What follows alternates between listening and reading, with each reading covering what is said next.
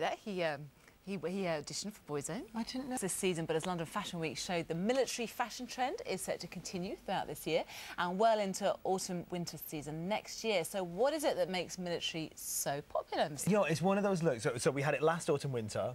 It's a massive look for spring-summer, and as we've just gone and seen, so many people are whatever you buy. Lots of make for it, hasn't she? Yeah, I mean, she. Look at it though. I've never really. Yeah, I've never been able to make it look nice. And honestly, you look amazing in it. It'll be good. Sweet. And also for spring and summer. Look tremendous in this. This would be absolutely brilliant. Geeta does look lovely. Geeta looks amazing in it. Now, I saw this yesterday in Mango. Next up, we've got Henderson, looking quite dapper.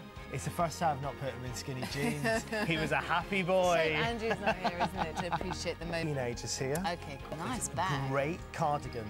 How cute is this? So we've got the cardigan. Lovely. And we've got Duan. Here we go. Cool. Actually, the music's quite appropriate because...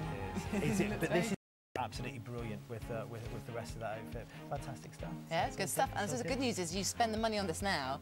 This time next year, you're still wearing it. All the way through. It'll look good absolutely stuff. fantastic. You can catch all of Mark's must-haves and the hot high street ice skater, isn't she? She's like a natural. It really does look good. Very good. Excellent.